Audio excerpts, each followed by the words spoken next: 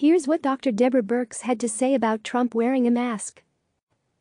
White House Coronavirus Response Coordinator Dr. Deborah Birx said Sunday that there is clear scientific evidence that masks work, adding that she assumes President Donald Trump is able to keep 6 feet of distance in a majority of cases when pressed on whether he should wear one.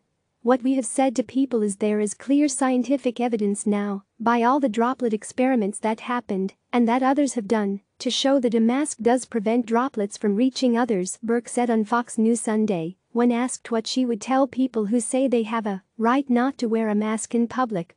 Out of respect for each other, as Americans that care for each other, we need to be wearing masks in public when we cannot social distance, she said. Birx was then asked by Fox's Chris Wallace whether she wished Trump wore a mask in public, both from a messaging perspective and for safety reasons. Well, the president did wear a mask while he was less than 6 feet in an occasion where that was important, I think when he was traveling last week, Birx said. I'm not with him every day and every moment, so I don't know if he can maintain social distance.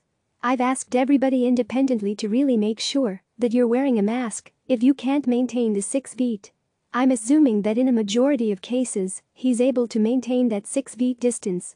The comments from Birx come several days after Trump refused to wear a mask in front of cameras while visiting a Ford plant in Michigan, in what was another example of the president shrugging off the rules in place for others that are meant to guard against the coronavirus. As he walked through the facility, where Ford rules say everyone must wear a mask, he was surrounded by company executives whose faces were covered. Commenting on large crowds seen at beaches on Saturday that appeared not to be social distancing, Birx stressed in an interview with ABC that there's asymptomatic spread. And that means that people are spreading the virus unknowingly. And this is unusual in the case of respiratory diseases in many cases. So, you don't know who's infected. And so we really want to be clear all the time that social distancing is absolutely critical. And if you can't social distance and you're outside, you must wear a mask. These are items that really critical to protect individuals, she said. Birx also left open the possibility of recommending the nation shut down again if there is another major outbreak, saying it's difficult to tell if she could see the country shuttering again.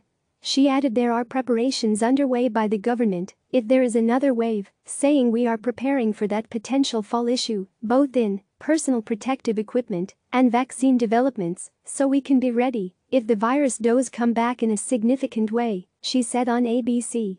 Trump has previously opposed closing the country again amid a potential second wave of the virus.